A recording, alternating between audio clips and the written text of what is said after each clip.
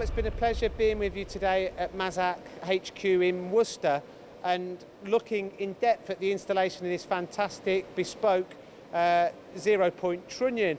Can you tell our audience what it's entailed and how the project originated? Yeah, the trunnion inquiry came from a top-rated UK aerospace manufacturer, and they have a need to export some work holding out to one of their sister companies in India. As with most inquiries, we get an inquiry where we're offered to supply a solution.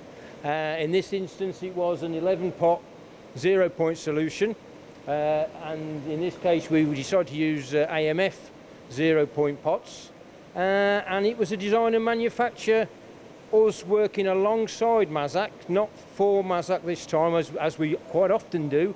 So both ourselves and Mazak, and we're quite used to doing it, we used to working together as a team to provide a solution for the customer, which the customer was happy with, and we go on to manufacture the end product, which is here on the machine.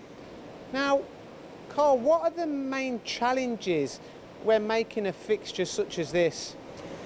As you can see, the fixture it's 3.5 meters long, and the main challenge for a structure of that length is to make sure it's robust and it's sturdy, i.e. it's not going to fall away and lag in the middle under load of the parts that are going to go onto the fixture or during cutting. At the end of the day, the end user is going to want to be able to cut his components as hard as he likes, and we need to know the fixture is robust enough to allow him to do that. This machine's certainly got a lot of capabilities with the synchronised heads, the tilting head, and now your fixture with the 0-point location pots that are built into it. How does this benefit your clients? Well, straight away the client gets the benefit of quick change. He gets repeatable, quick change. He should be able to put a part on and off this in a matter of minutes.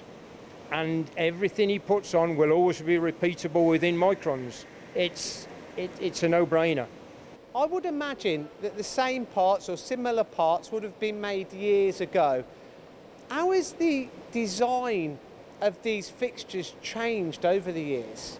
I think as a fixture supplier, we have to look more, when we can, at single op manufacturing.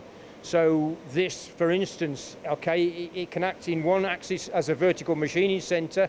It's got the tilting head, as you said, but now with the trunnion unit on, you can hit two sides as well, which is a massive benefit.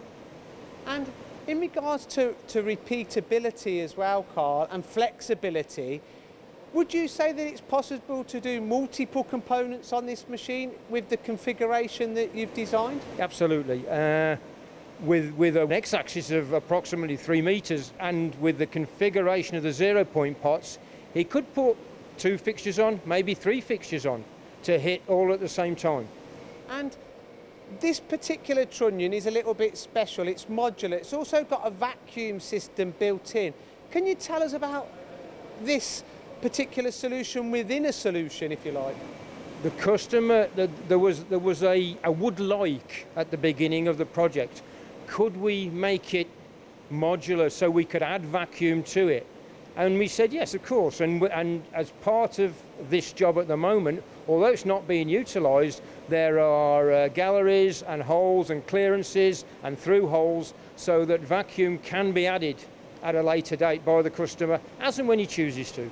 Now for people watching this particular video that are looking at this as a potential solution for them but may only have a 3-axis machine, a horizontal machine or a 5th-axis machine, are solutions like this still possible from Brown & Holmes? Absolutely, and if possible we would use our own Peisler units, our rotary, NC rotary units and tailstocks, and we could build 0-point trunnion fixtures or any bespoke trunnion fixtures to fit on that sort of equipment. And how should people get in touch? They would go to our website, which is www.brownandholmes.co.uk, or call us at our Tamworth facility.